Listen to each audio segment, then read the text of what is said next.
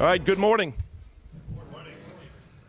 Well, good morning, ladies and gentlemen, and Panther fans everywhere. I want to welcome you to Center Park Stadium and those watching on ESPN Plus, as well as those members of the Atlanta media that are with us this morning.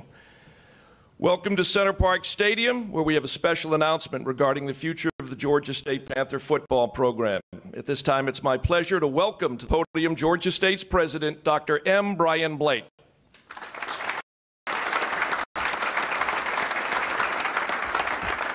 Thanks, everyone. Thank you for being here. Coach McGee, on behalf of the entire Georgia State community, I would like to welcome you, your wife Linda, and son Austin to the university. The campus couldn't be more excited to have you as a part of the family. Let me also thank our athletic director, Charlie Cobb, for his leadership, partnership, friendship. I don't think you could find a better partner than Charlie, Coach McGee. Like me, I know you're going to fall in love with Georgia State. Just 25 years ago, we were a fully commuter campus, and now we're 52,000 students, 6 different campuses, and the largest institution in Georgia, and one of the biggest landowners in the city of Atlanta. Since then, the student experience has really changed over incredibly. Athletics is a huge part of that, and of course, football. It has a huge impact on our student engagement, which is a direct contributor to our student success.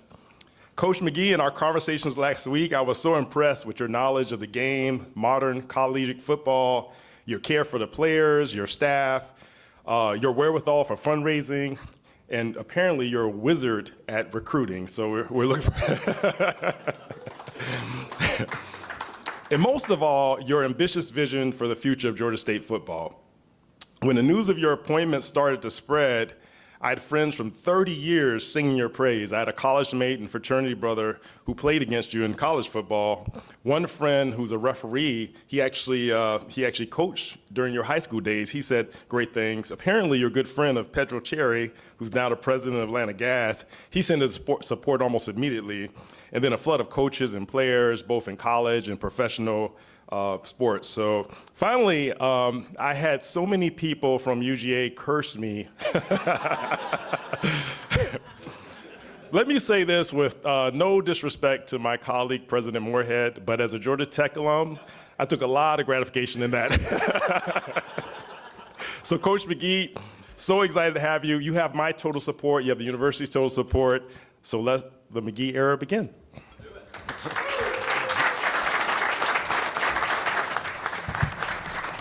Thank you, Dr. Blake. Right now, I'd like to introduce Georgia State's Director of Athletics, Charlie Cobb.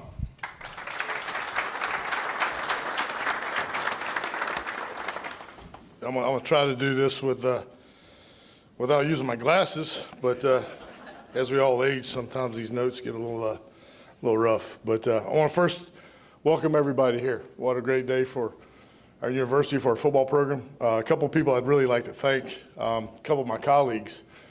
Kelsey Rozier, I know she's probably in the back because she hides. Doug Justice, likewise. I see Patrick sitting down here and Brad Horton. The 4 of us, or really the 5 of us, the 4 of them and myself, really spent the last 10 or 12 days trying to identify the best candidate that we could bring to Georgia State for our football program, and sincerely thank them because a lot of work that people don't get to see behind the scenes and making this happen. I also want to thank Amar Aga and Kerry Hayward in our University Attorney's Office. There's a lot of information that flows in something like this, the visibility of it. And the reality of it is probably 75% of it is actually truth at some point in the future, but not really when it's being discussed. You have to walk through a path, you have to walk through a process to get things done, to hire a coach and a coach of the caliber of Coach McGee. And so at the end of the day, it takes a village, as they say. And last but not least, certainly, I want to thank Sean Elliott and the staff for the last 7 years. You know, the simple way I can explain it is that you're supposed to leave a place better than you found it. And I think that's what these guys have done for our football program. I saw baseball coach Brad Stromdahl in the back, and one of the great things that we like to joke about is I didn't play a lot of baseball growing up because I couldn't hit a curve. I got to be honest with you, I think over the last 10 or 12 days, I learned to stand in the box and hit one because we got thrown a curve with the help of my colleagues. We put a lot of work into this and certainly incredibly pleased with the outcome. Coaching searches are hectic, but you have to be efficient with your time. you get to listen to a lot of voices. A lot of people think they understand Georgia State or they know Georgia State. And so you have to walk through what is the best fit or the person who's the best fit for our institution. And Dell comes incredibly highly recommended. It was part of the intrigue. It was part of the excitement. Candidly, when we've had a few times to spend time at length to talk about vision for a program and how you run it and all the things that go into it. And it just, you know, people ask me, do you sleep much? I didn't sleep much because I was so excited at the thought of the opportunity of having a chance to hire him to lead our football program. And I kind of wanted time to speed up, you know, in this process to be able to make it happen. When you walk in the building, you'll see a sign that talks about the 3 core values of our athletic program: compete with a purpose, selflessness, and be a positive leader. And that's what I kept going back to in this process, and I think it defines very well Coach McGee. He's a winner, he's a leader, and he exudes positivity. And that's, at the end of the day, that's all we can look for in a coach for our football program, to lead our team, our campus, our university. And I think I'm not the greatest at social media, I'll be honest. But I've seen enough to know that people are excited about what he can do for our program. And that the challenge is, frankly, is like it's always been, right? Turn the social media excitement, the energy into butts in seats, people at the game buying tickets. It's real simple. I think everybody knows we have a football team. Everybody knows Dell McGee's our coach. And there's a lot of enthusiasm and excitement about the future and what we can do. Now it's time for us to quantify that excitement. So with further ado, I want to introduce next head football coach, Dell McGee.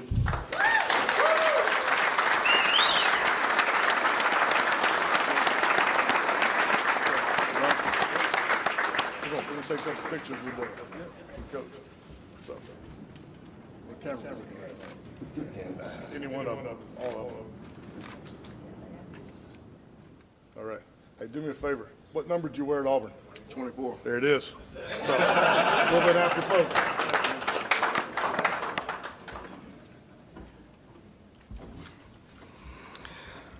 What an honor. Great morning to be a Georgia State football head coach. I must say that I'm very, very humbled and honored to be in this position.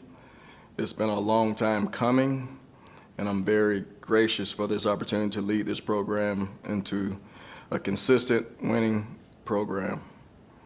I must first say that I must thank Dr. Blake and his leadership of the university, also Charlie Cobb and all the committee that was involved in hiring myself. It was a first-class hiring. You can actually see how the leadership is aligned, and the alignment will create success here at Georgia State.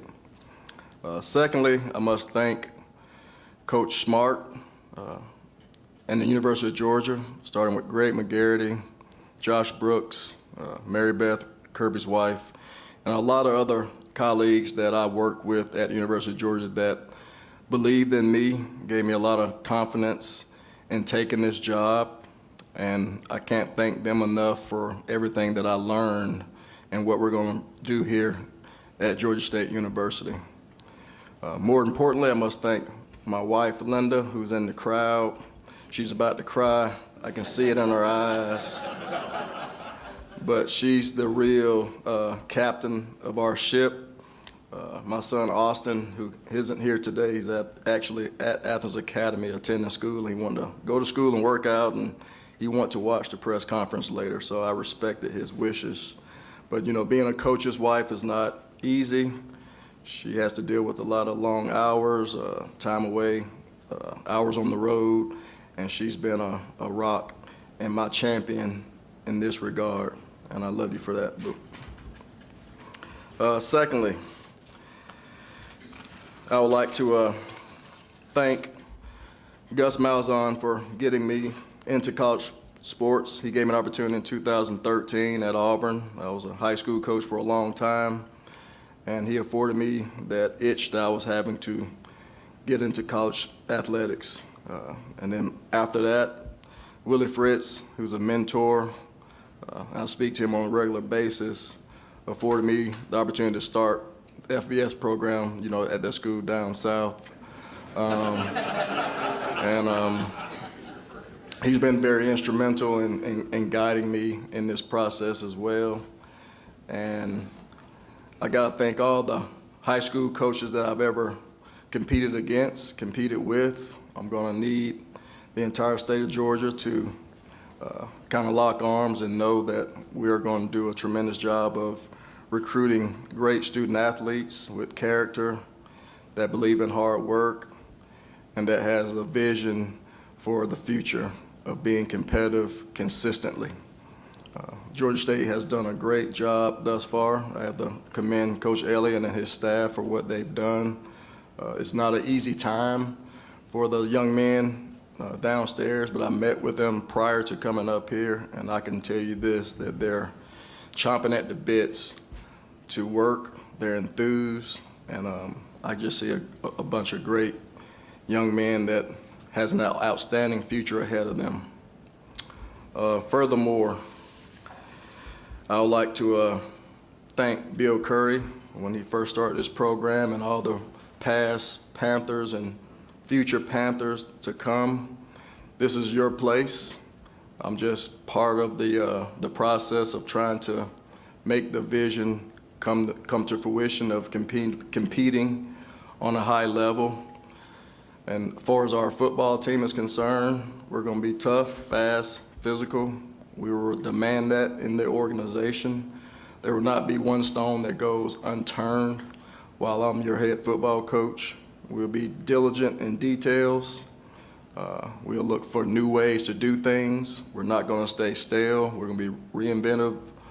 And with that being said, I'll take any further questions. Yes? Coach, what was it that was especially attractive about this job that you wanted to pursue? First off, I've coached 21 plus years in the state of Georgia. My teeth are cut in the state of Georgia. Atlanta is the best city in the nation, and just the high schools in the Atlanta area, along with the quality coaches that Georgia has. This job is with a 5-hour radius in the states that butt up against Georgia. We have plenty of student athletes that we can acquire, identify, and develop. And that's the plan, is to make sure that everything aligns with our vision of identifying, developing, and then making them the best versions of themselves. And plus the leadership of Charlie, I think we're going to work well together. There's a lot of things that will be stressed, and we're moving in the right direction and making sure we answer the bell when it comes to things that we're going to need to be successful. Hey, Coach, back here. What was the most important thing you learned from Coach Smart that you hope to implement here at Georgia State? The most important thing I wouldn't say is a multitude of things. The one thing I would say is you create value on your team with competition, and we're going to recruit players that want to compete, that like things hard. It's not going to be easy. It's going to be tough, but life is tough. So everything that we're going to do on and off the football field, in the classroom, are things that are going to prepare these young men for the next 40 to 50 years of their life. And just the details and his passion. I wear my emotions on my sleeve. I know it don't seem like it, but I'm a very good adjuster. We just had a great time with the current team. I think they see my personality. I think you got to be able to change gears as a coach. And we're going to have fun, we're going to laugh, we're going to work, and they're going to get their butt kicked too. But we're going to roll our sleeves up, and we're going to do this thing together. Hey, Coach, right here in the back. You talked about the wide array of talent that's around the state. You come from one of the most talent-rich areas in Columbus. You've recruited that area hard with UGA, and Georgia State has traditionally recruited that area hard. Just talk about the things you've learned from coaching in that area and recruiting in that area. Coaching in that area, very competitive. There's a really good high school football there, really good coaches. Even if you consider the entire Chattahoochee Valley with Central across the way, which is a very good byproduct of Columbus. The kids are developed They love football, that's what it takes, but also they want to be great. They want to be coached hard. They want to see what the future holds and how we can hold them accountable and press them to their limits. One thing about Columbus people, we don't need a whole lot. That was, one of the concerns, I think, me coming from Georgia, where we have all the bells and whistles, to where we're moving in the right direction, and I would want to move our facilities in the right direction. But that was no concern of mine, because what I inherited as a first-time head coach at Carver High School, we had the bare minimum, but we got our kids to play with a passion, believe in our philosophy, and accomplish some great things. And it's all about the people.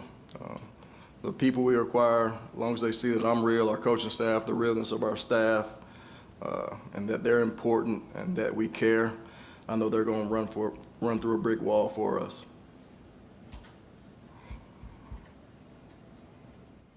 Hey, Coach. What is your relationship with Jonas Hayes? Do you have one, and was he part of your consultation in this process? I know who Jonas Hayes is, the head basketball coach here. He did reach out. We had some great conversations, and I can't wait to connect with him. And hopefully we can get all of our coaches kind of to go in the city and kind of get together and get some of our past and players and donors to kind of talk and have some conversations about the future of what college football is kind of going to. He said he couldn't be here today. He had practice or a game coming up, but I know we're going to connect very soon.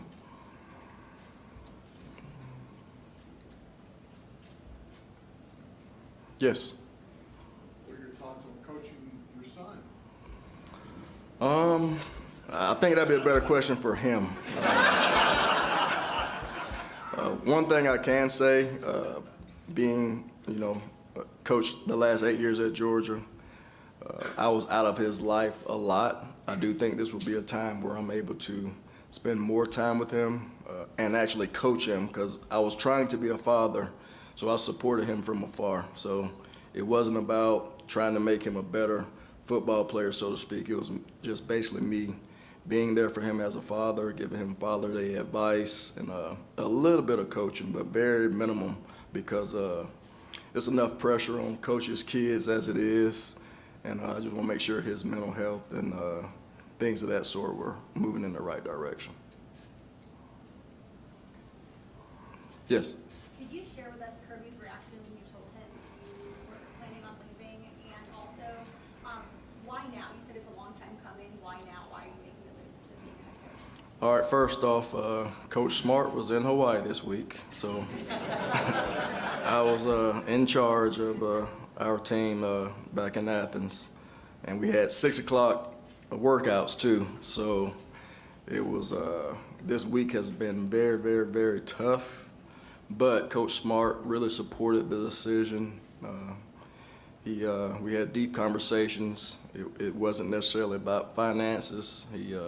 He was very encouraging, and he knew that I wanted to be a head coach, and he felt like this was a great opportunity for me to seize, and he thought that this was a really, really good fit, and he was 100% behind me. And we kind of jokingly made some jokes where I said, I know you're gonna be trying to recruit my players, because I'm gonna bring some in, and in the portal world, I get it, and it's part of what we're dealing with in college, but we're gonna be a great resource to one another, and that friendship and that love that I have for him and Mary Beth are more than words can express. They have meant a lot to my career. They've meant a lot to my family, and I'm very appreciative of the time I spent with Coach Smart of building that program to where it is today. And I wouldn't be here before you without working with Coach Smart. What's your philosophy with recruiting? You just mentioned the portal changed the dynamic of recruiting so much. How do you want to implement that here at Georgia State? And maybe what have you learned in these early phases of the change within recruiting? Yeah, I still believe that high school will be the route to go. Kids still want to get developed. They're younger. They may not have the film from a college standpoint, but I'm all about development. We will use the portal to supplement our roster, but we're going to cut our teeth in the high school recruiting. There's a lot of talent that goes unnoticed. This state is heavily recruited. It's one of the top states that produce NFL football players per capita. So we just got to make sure we find the right diamonds in the rough, develop those guys, and try to keep the big guys from taking our players. Coach, right here. You said you just met with the team. I'm curious, what was your message to them, especially after what has been a wild couple of weeks for them? Yeah, I told them, you know, this is life. The coaching profession is a tough business. It's rewarding, but you know, they're not to blame for the situation that they've been put in. But I just reassured them that I'm the right man for the job. We're going to get the right coaches in place to make them better versions of themselves and compete for championships. And they were very ecstatic. I could tell they're eager to get to work. They're very anxious, next steps, so to speak. And I'm gonna allow them to have a voice in this program as well. They're gonna guide me and guide me through some possible pitfalls where I don't fall into. I'm a player's coach. My door is gonna be always open. We're gonna have an open door policy. We actually scheduled some meetings. I'm gonna meet from 4 to 9 o'clock today with every player on our team and get the remaining players tomorrow. Try to get their parents on the phone via FaceTime so they can connect the dots there. Plan on meeting with the current staff and everyone that's involved in Georgia State athletics, so I can make sure that we're kind of going in the right direction and make sure we're aligned properly and let them know, you know, what the standard is and how we're going to do things on a day-to-day basis. Yes. What are your thoughts on NIL, and how do you plan on navigating through the world of the Wild Wild West, which is what it is right now? Yeah, it's the Wild Wild West, but we're going to attack NIL. I believe there's 6 million plus people around the Atlanta area.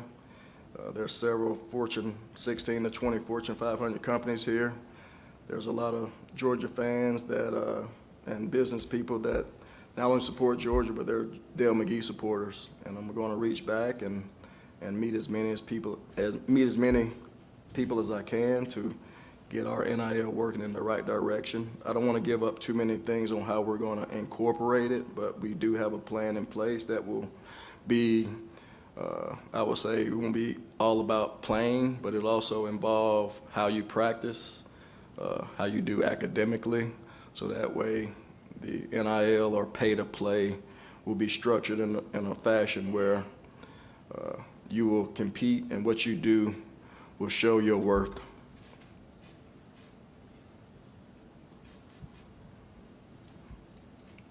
Coach, welcome to Georgia State. Sorry. Welcome to Georgia State, and have you given yourself a chance to think about the first game of all times to come to Georgia State? Your first game is the folks about 6 blocks away. Yeah, I brought that up in the team meeting this morning too, and it was very exciting, and I don't want to say too much about that, but just know we're going to be ready to play. I know that when Elliott left, spring ball had already started. Did you guys pick up? Like, where do you go with that? Do you have an answer for that? Yes, plan is to try to get a staff in place. Our kids go on spring break in a couple of weeks. We have a team meeting at 7 o'clock, which they know when they come back from spring break. Hopefully we'll have our staff in place by then, have some meetings. We'll start walkthroughs on Monday morning, and we'll practice Tuesday, Thursday, Saturday, and we'll finish out with our remaining 12 days and try to evaluate and allow our kids to see us coach and see what we're going to be on both sides of the ball.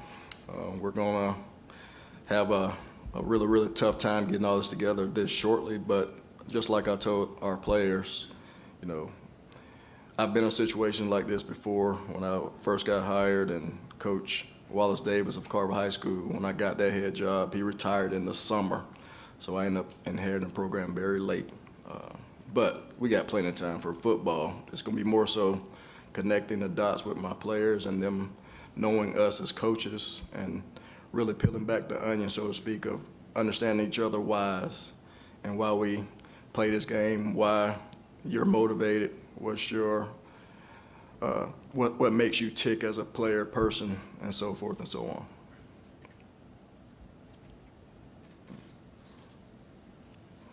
Yes. Coach, what can we expect from the standpoint of offensive and defensive schemes going forward? Yep, good question. I would say this, you can expect us to have a plan to be successful, and it's going to start with ball security and takeaways. I'm going to be the ball security police, and I'm also going to be the biggest advocate of our defensive guys ripping the ball off of offensive players. Everything starts with taking care of the football and creating turnovers, because if you can win the turnover margin, you got a chance to be very successful. Secondly, we're going to get our explosive players the ball, whether it's running or passing, because generating explosive plays and having more explosive plays as opposed to giving them up is another indicator of winning and losing football games. So we will have a stat for that. Then thirdly, play great special teams. Play with great, unbelievable effort. Fourth, Panthers won't be Panthers. We're not going to go on the field and have 10 guys or 12 guys. That would be coaches' responsibilities, but we also won't have any, or emphasize, won't have any post or pre-snap penalties involved. That's a direct reflection of me and the composure piece and being disciplined and making sure that we're not beating ourselves. And then we want to make sure that we win the fourth quarter. There won't be any scoreboard. We may be up by 30, but we're always going to hold up them fours, and we're going to always try to outscore our opponent in the fourth quarter. That'll be a measurement of our kind of plan. We plan to be balanced on offense and defense. We will have some NFL, quote-unquote, background philosophy, but I feel like we'll be able to go spread, tempo, huddle, no huddle. So we'll have the entire gamut on offense. Defense will be a little bit of odd, a little bit of 4 down, and we'll be an attacking style of defense and create chaos through our blitz patterns and things of that sort. And a lot of that's really going to be based on the players and what they can and can't do. And as coaches, we're going to be responsible for making sure that it's all about putting our best players in position to make plays and making sure we don't overload them with too much information. And I don't even know if this was the right manner. I just started asking questions, so I think somebody was supposed to take over, but.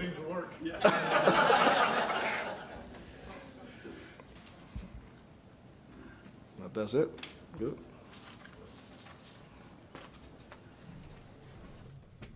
All right, ladies and gentlemen, thanks for attending this morning. It's an exciting day at Georgia State in athletics. Welcome to everybody, and thank you for your ongoing support of Georgia State University football and Georgia State athletics. Thank you.